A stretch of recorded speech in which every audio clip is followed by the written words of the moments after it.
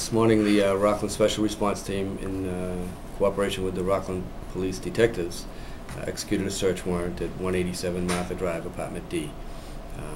The detectives had developed information that the occupant of that dwelling, Michael Brown, had been selling crack cocaine out of that apartment.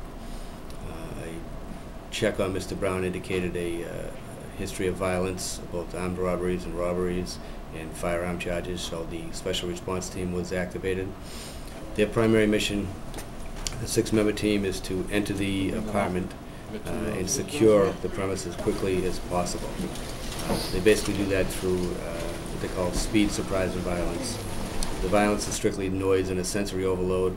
The speed is to get into the apartment as quickly as they possibly can, and the surprise is they want to do it as we did this morning, about 5 o'clock in the morning, when the residents aren't expecting us to be there. So it went very smoothly, and there were a number of individuals inside the apartment. They were all secured in place very quickly. Nobody was hurt, no weapons were shown, and they basically did their job very quickly and professionally. Subsequent to them making entry and securing all the individuals, then the detective unit goes in for any contraband or drugs that might be inside the apartment.